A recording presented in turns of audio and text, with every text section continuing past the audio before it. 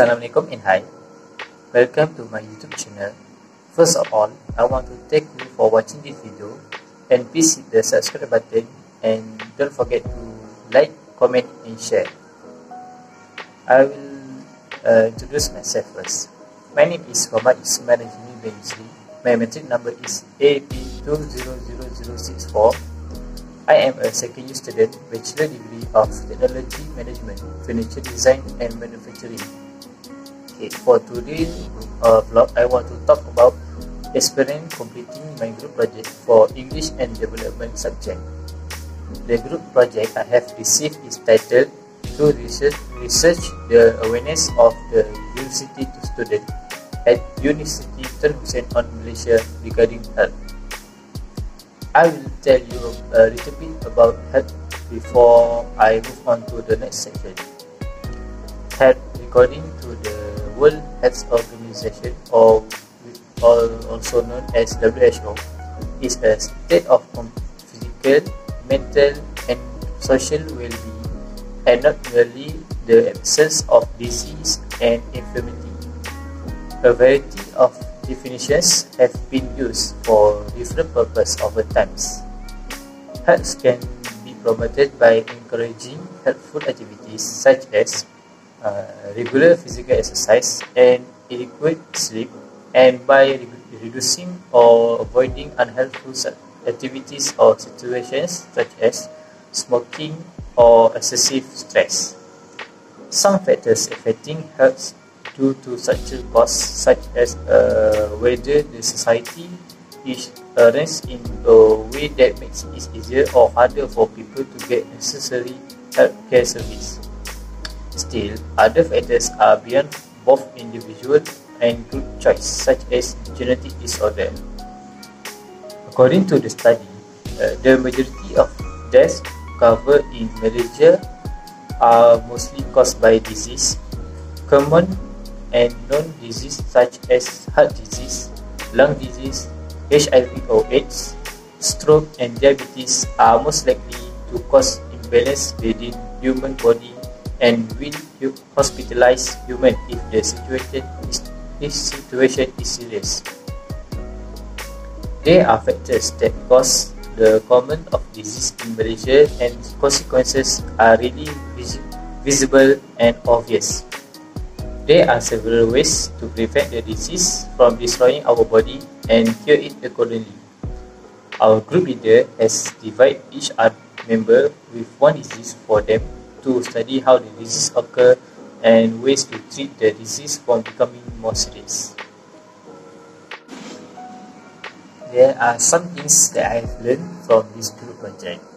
First of all, I was able to improve my grammar better with the help of the lecturers as well as my teammates.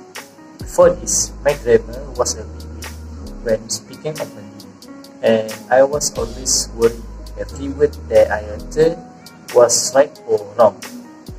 Now, I can speak comfortably without worrying about grammatical errors when speaking.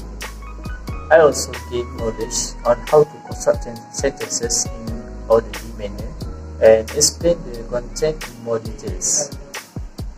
I would like to thank those who helped me in a lot in preparing this project.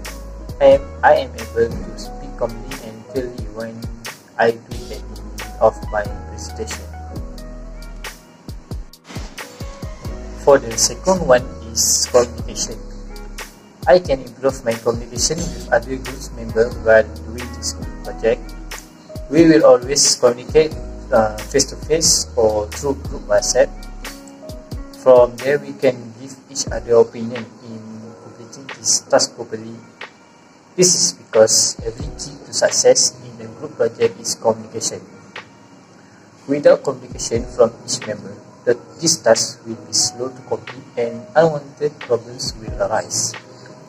I do talk less to other people, but with this group project, it can help me to communicate more in completing my part more quickly and help other members with their part.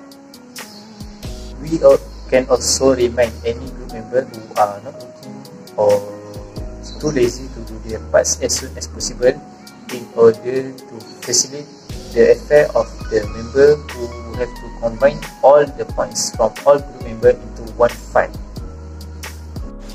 For the third one is teamwork.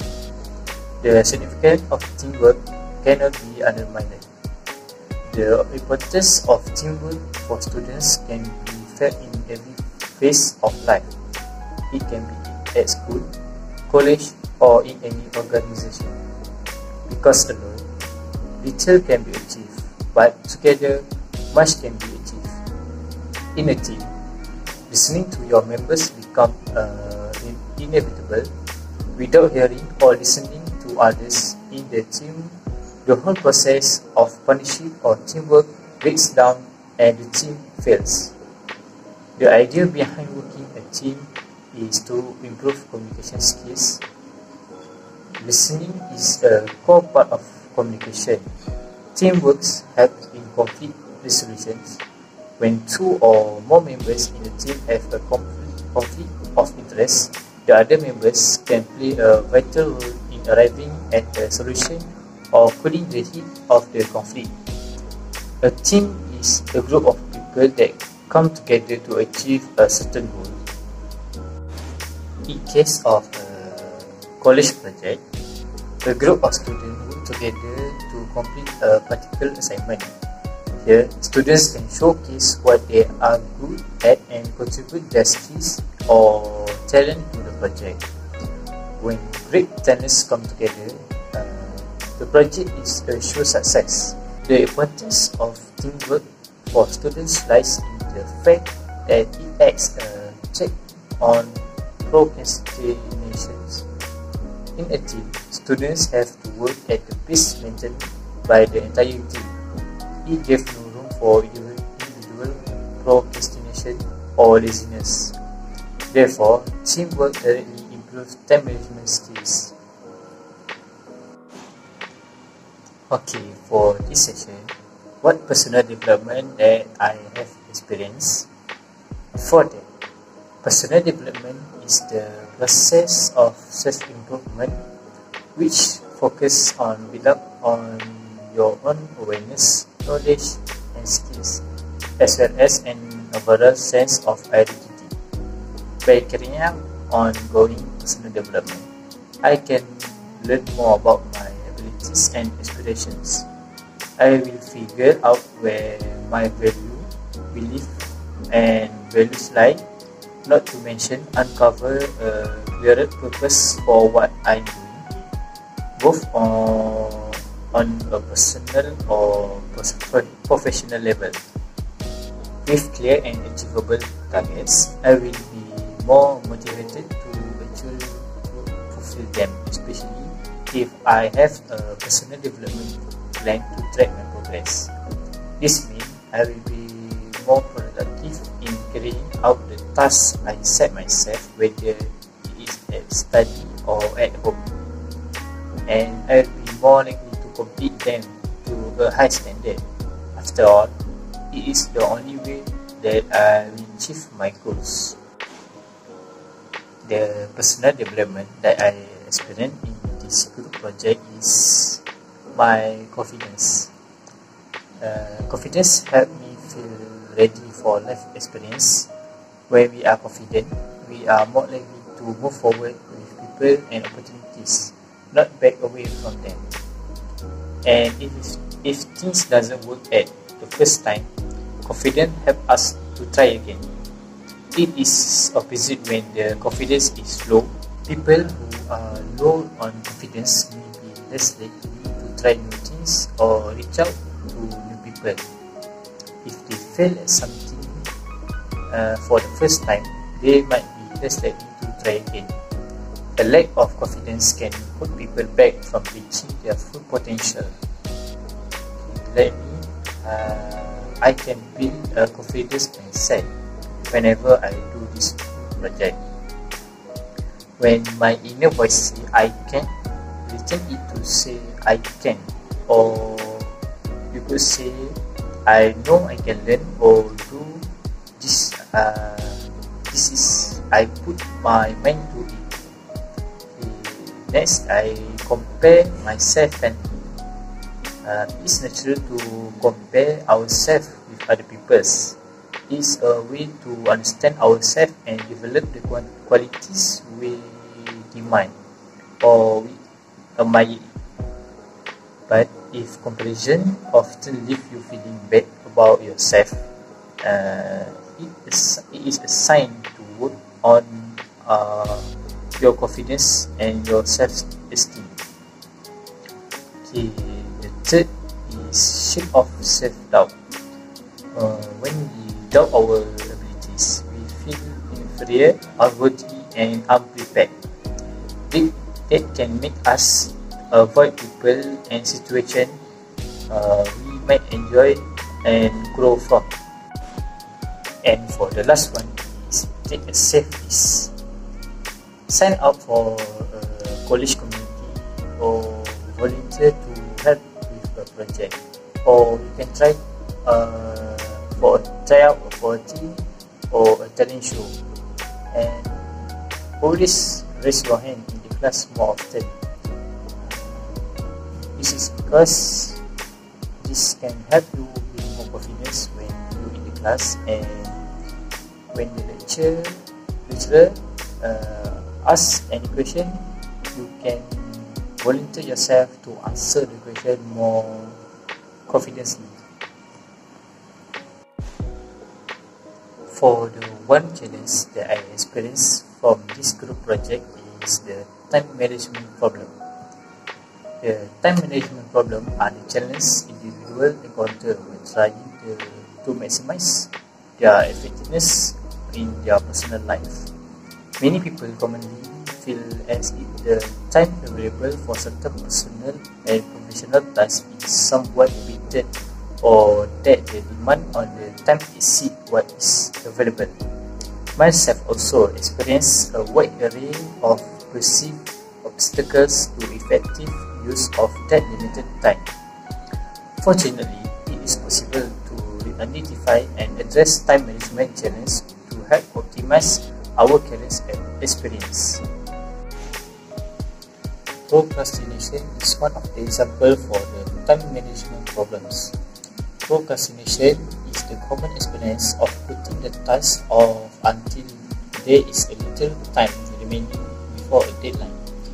People may procrastinate for a variety of reasons, including habit, perfectionism, unclear goals, and distraction, such as too much socialization, electronic device, and less important tasks can sometimes be in the way of strong time management in our study time. Many of these kind of distractions are common enough that they are easily overlooked, and it's possible to not even notice that they are distracting from our productivity. The good news is, it is possible to conquer procrastination and accomplish our goals effectively. One way to address procrastination is to set a timer for a short period of time and lock the phone and all apps from opening during the period. Using the lock apps, then we can begin working or studying for our examination or doing our assignments. Telling yourself that you can stop at the end of that time if you no longer feel like working or studying. Many people find that their momentum continues long after that initial work period, and that they typically do not wish to procrastinate that task further. Breaking our objective down into a detailed schedule can help as well by providing intermediate deadlines before the final one.